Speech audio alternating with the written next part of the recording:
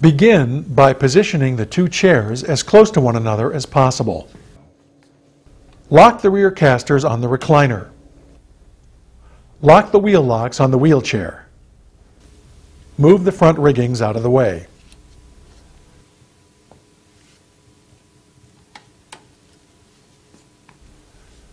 Position the bottom edge of the sling at the base of the resident's spine.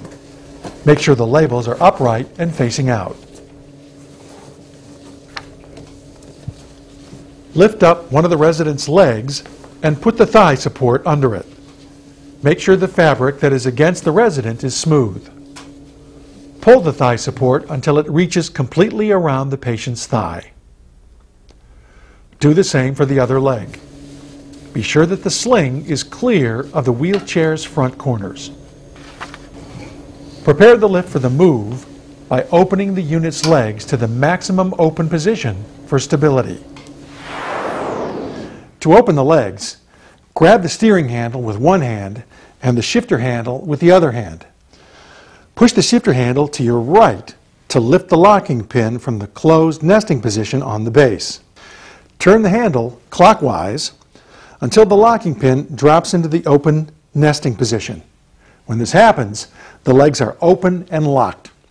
Make sure that the locking pin is properly nested. Position the lift in front of the resident. We'll help get your legs on this. Have the resident put their feet on the foot plate. Assist them if they need help. Move the lift in until the knee pad is resting against the resident's knees. Adjust the knee pad if necessary.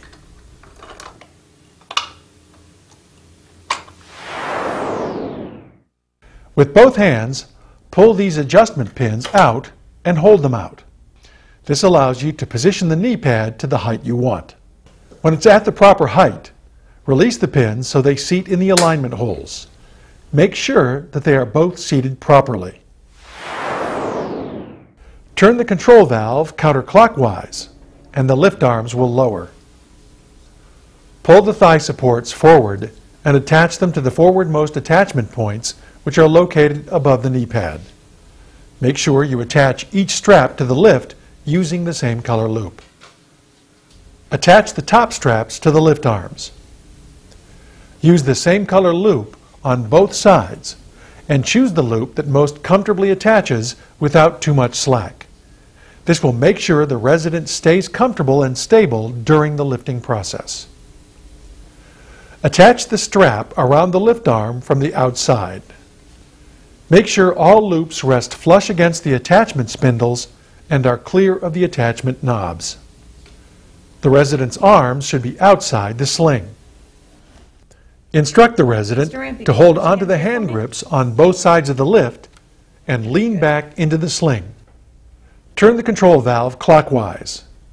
Use the handle to give the lift a few pumps. This will elevate the lift arms slightly and provide a bit of tension to the sling.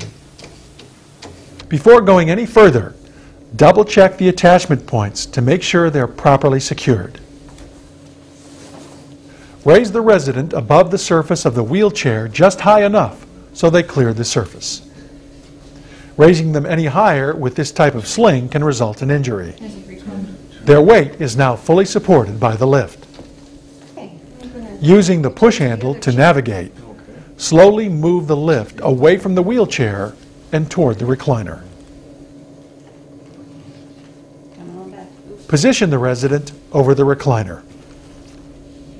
Release the pressure in the pump by turning the control valve counterclockwise. The lifting arms will lower. Unhook the sling from all four attachment points.